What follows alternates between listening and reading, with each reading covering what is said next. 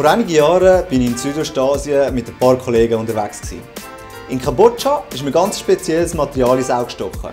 Zementsäcke mit einem spezifischen Muster. Sie sind überall umeinander gelegen. Da habe ich gedacht, vielleicht kann man etwas damit machen. Aber wie komme ich zu diesen Zementsäcken? Ein lokaler Tuk-Tuk-Fahrer hat mir dabei geholfen.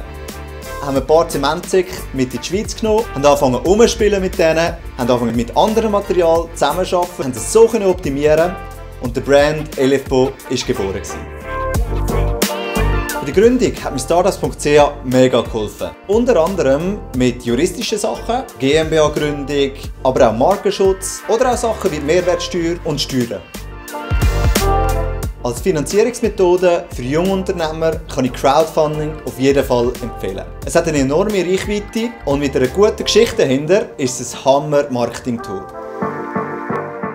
Es macht enorm Freude, zu sehen, dass so viele andere Leute ebenfalls uns glauben.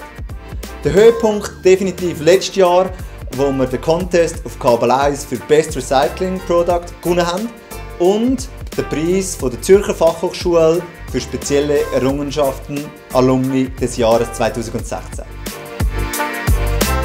Für die Zukunft wollen wir unsere Produktepalette erweitern.